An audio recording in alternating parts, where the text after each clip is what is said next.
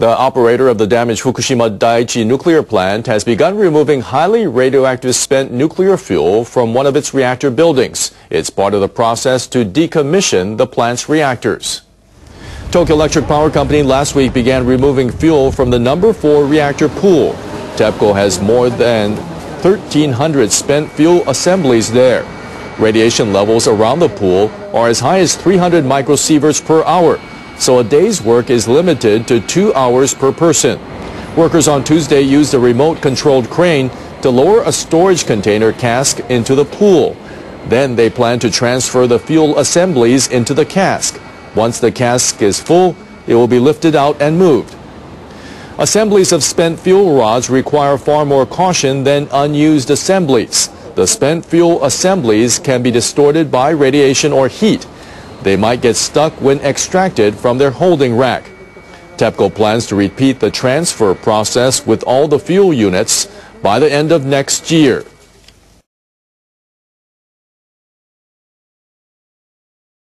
We pity your pathetic dependence on this web video for your weekly news, but here we go anyway. Lawmakers in Japan's lower house have passed a bill that would give government officials sweeping powers to decide what constitutes a state secret.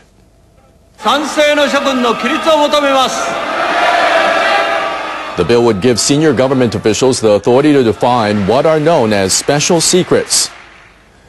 That would include information related to defense, diplomacy, counterintelligence, and counterterrorism. Public servants found leaking or deliberately obtaining such information could be jailed for up to 10 years. The bill is expected to pass the upper house before the current session of the Diet wraps up next month. It could go into effect next year. This bill is for securing the safety of the Japanese people. We will explain its purpose to them. I know that some of them are concerned about the bill, but we will work hard to address their concerns through debates in the upper house. The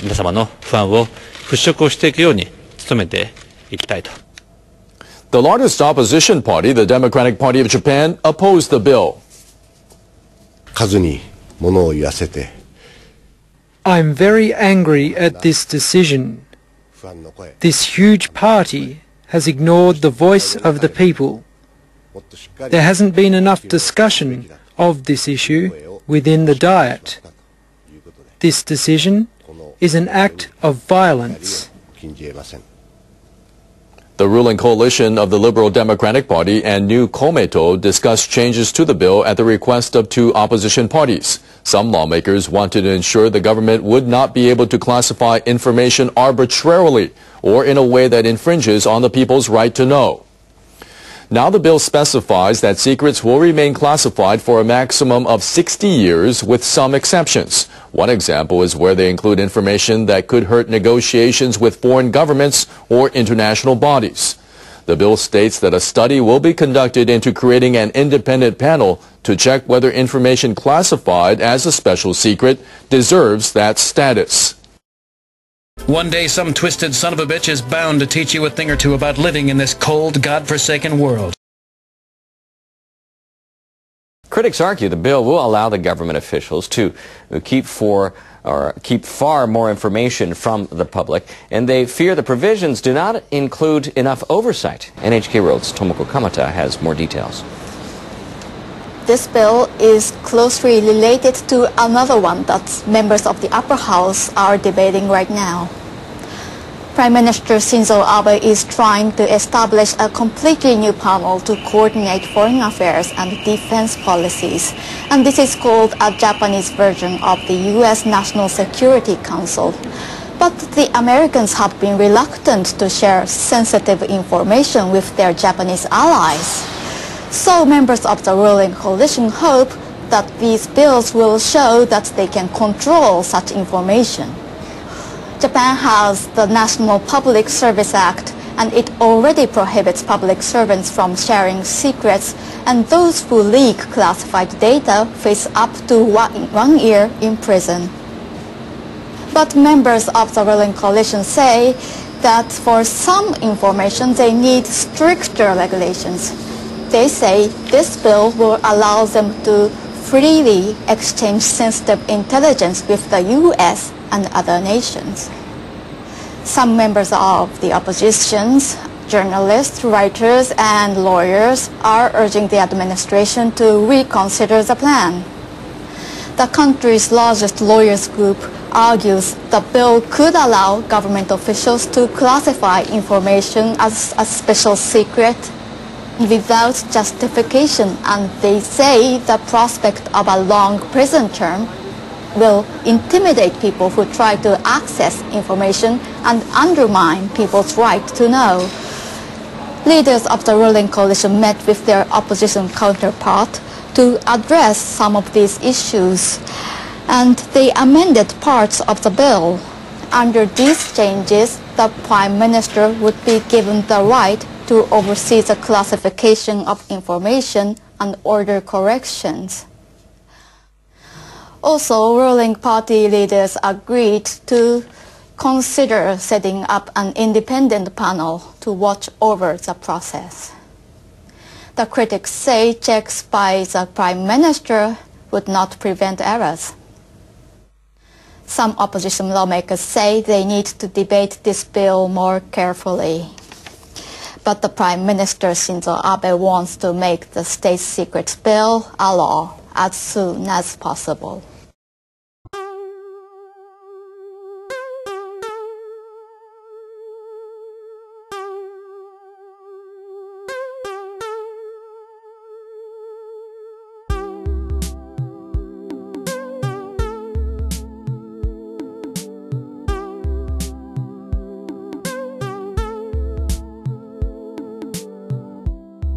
Got a feeling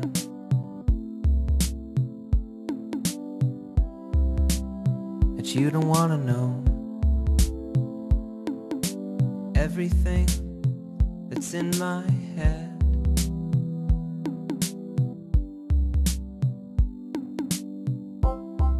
I can own it, live by a code.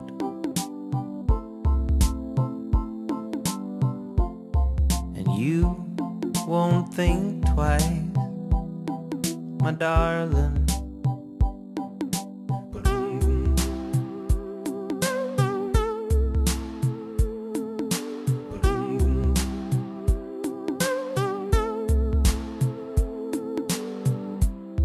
I try to make sense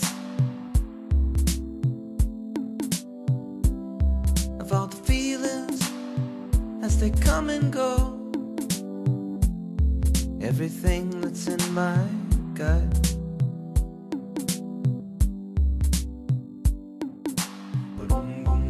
I'm sorry.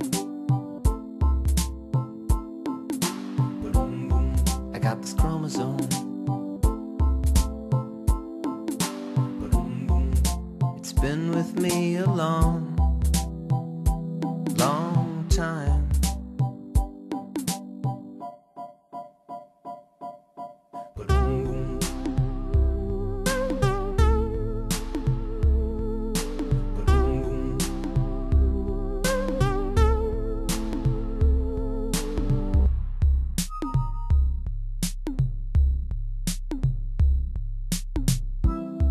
Pour the vodka,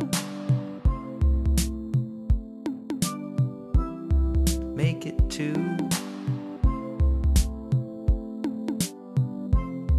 Winter drags on and on.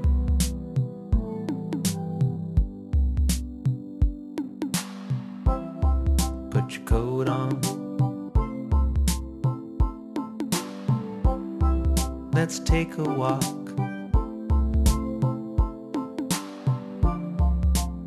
Watch the old men while they fish.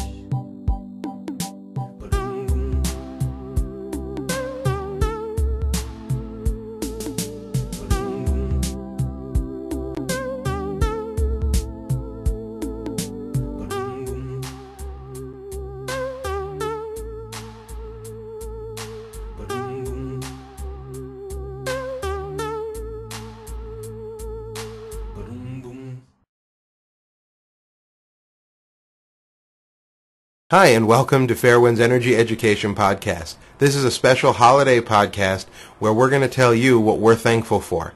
So I'm going to turn the mic over to Arnie to get us started. Yeah, thanks, Nat. It's Thanksgiving season, and we'll be brief so you can enjoy your turkey and you can enjoy your football games. But there's three things the world, and especially the Japanese, should be thankful for about the Fukushima Daiichi disaster. It's hard to use disaster and thanks in the same sentence, but it could have been a lot worse. So the first thing that the world should be thankful for are a group of brave people, mainly men, in Japan, stayed and fought the nuclear disaster when they had a chance to run. They were anonymous. We'll probably never know who they were, but I hope that in time the Japanese government makes a statue to these, we call them the Fukushima 50, but likely there was more than 50, but less than 200. People that stayed behind and knowingly risked getting cancer to save not just their country, but to save the Northern Hemisphere. My hats are off to those brave men. So I'm thankful for their efforts on behalf of the nation of Japan and everybody in the Northern Hemisphere. The second thing I'm thankful for is that the accident happened during the day. The tsunami happened at 2 in the afternoon on a Friday. What that means is a huge difference in the staff. The day staff at Fukushima Daiichi and a little further south at Fukushima Daiichi numbered about 1,000 people. So there was an enormous number of people on site to respond. Now, if it had happened at night, there would have been maybe 200 people, and there would not have been enough people to respond.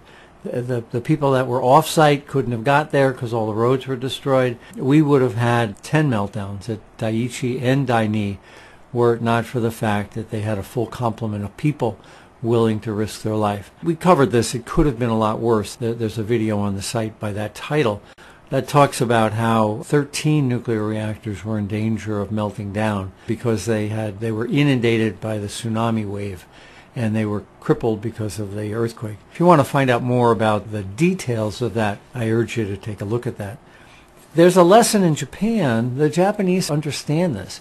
And at Kashiwazaki Kariwa on the Sea of Japan, the Tokyo Electric just announced that its night staff used to be 350 people, and now it's going to be close to 700 people. Why did they do that? The reason is that they understand that they don't have enough people at night at a nuclear plant. This is not a lesson that's being learned in the United States, though. The American regulators will force utilities and reactor owners to beef up their night staff. Accidents don't happen at midday every day of the week. I think that's another important lesson for us, but something that the Japanese can be thankful for. The last thing that I'm thankful for is really a mixed blessing. When the accident happened, 80% of the nuclear contamination got blown out into the Pacific. If the winds had been blowing the other way and blowing across Japan, it would have cut the country in half and it would have made it not able to function as a nation anymore. I was talking to Prime Minister Khan, who was Prime Minister at the time of the accident, and we were talking about his fear of having to evacuate essentially the whole center of the nation. And he was very critical of his own regulator and Tokyo Electric. And his comment was this. He said, quote, "The information I was getting was not timely and was not accurate." Given that no one was telling him the truth in a timely fashion, what saved Japan was that the wind was blowing out to sea. Now, I said it's a mixed blessing because contamination is now heading to the west coast of the United States. It is diluted in the Pacific and would have been much more concentrated over Japan. The Japanese need to be thankful that the wind was blowing in the right direction. And finally, I'm thankful for all the people who listen to these podcasts. It's really gratifying to get your emails and to get comments on Facebook. I do try to read them all and roll your thoughts into upcoming videos. So thank you for keeping in touch with Fairwinds. You can do something for us this holiday season. I hope you consider donating so that we can continue to do this in 2014 to the same degree of excellence that we've tried to maintain in 2013. So thank you, and enjoy the football game and enjoy your turkey.